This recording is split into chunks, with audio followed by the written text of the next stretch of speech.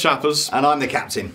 And we're at Andertons. We certainly are today, and those very kind friends of ours at Fender have loaned us a little exclusive. You guys have maybe seen some Fender videos of this little amplifier here called the Greta. Got announced at the NAMM show in 2012, but it's not in the shops yet. And Fender have kindly lent us the only one in Europe so that you guys can see the very first kind of independent review right here on our channel.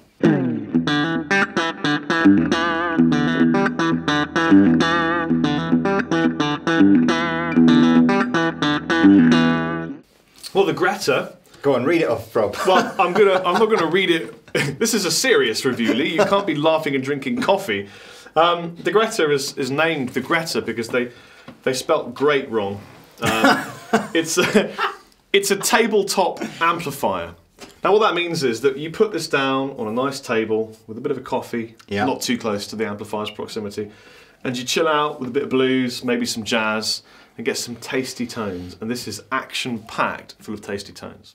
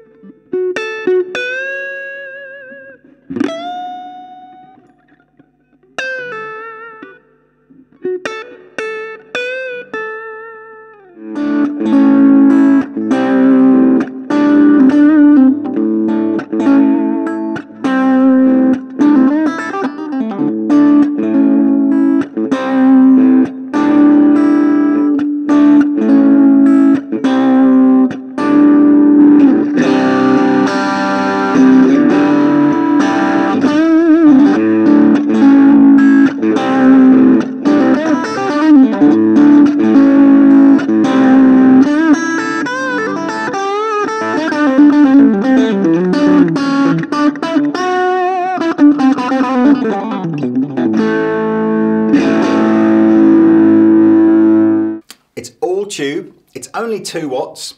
It's from Fender's Pawn Shop series. So the whole idea, the Pawn Shop series was that kind of quirky series of things that don't, so it's clearly this is designed to look like one of those old Baker-like kind of radios from back in the 50s and the 60s.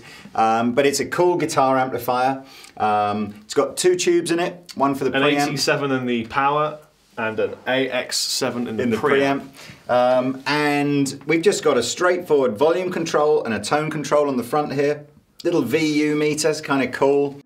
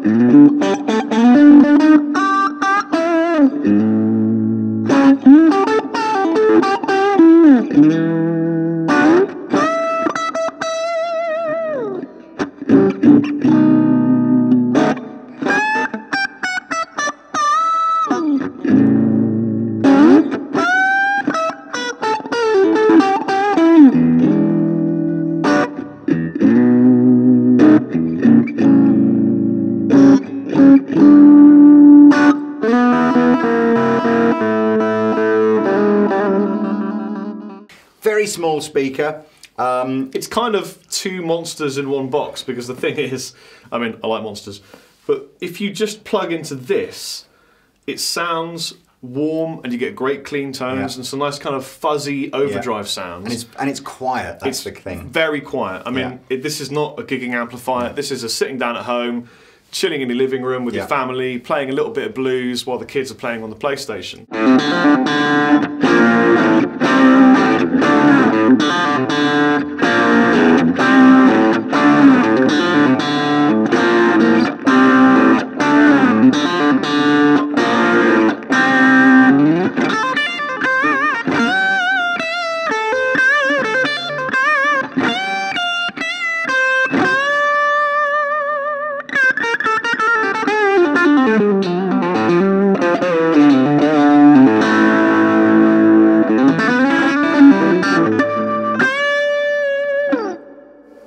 nice tones with this. Nice tones. You Yeah. plug it into a 412, you get some great tones. Yeah. Maybe some Greta tones. Yeah, so or not even just a 412. Any speaker or cabinet where you've got a much bigger speaker than there, and you'll hear all the bass end that this little speaker can't naturally reproduce will suddenly appear.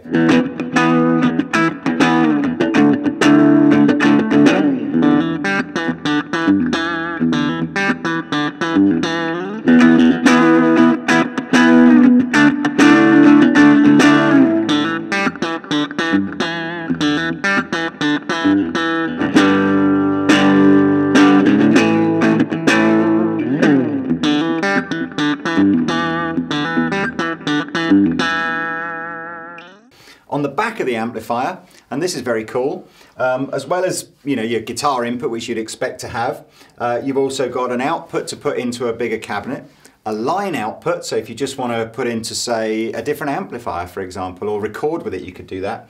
You've got a mini jack input, so you can run your iPod through it. It's got an instrument input. On the back? On the back. Yeah, just tell you, there is no instrument input on the front. This is didn't Ampeg used to make a series of... Don't do that, because we were doing so well to that point.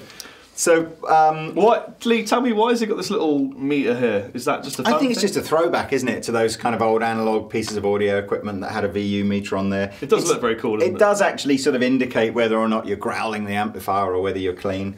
We've used a couple of pedals with this. We've used a reverb pedal. I think that's makes a massive difference to any amplifier where the speaker is small. If you put a reverb pedal through it, you sort of disguise that smallness, if you like. Yeah. And what we've done is also just picked up a little drive pedal. Because we can. Yeah, because we've got hundreds of them. Because the amp on its own, the kind of drive on this is by gunning it. And although it's not loud, it's not a smooth gain like a pedal would be. It's kind of like a, oh my God, my amp's kind of really working hard kind of gain. Yeah, personally, I'm not a massive fan of the sort of gain sounds from the head alone, but the clean sounds I think are very good. However, when you plug it into an external cabinet, the gain sounds take on a completely different characteristic, and I think they're fantastic. And we're going to do that now.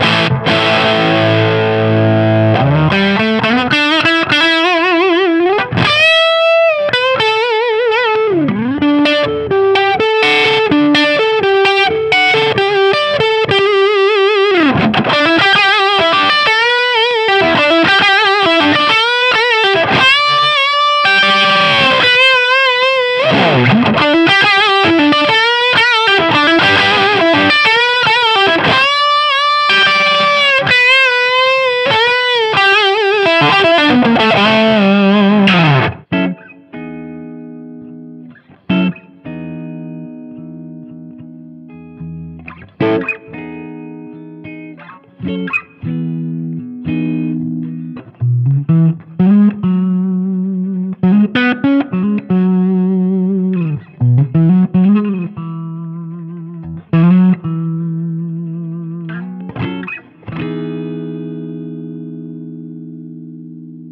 that was the Greta.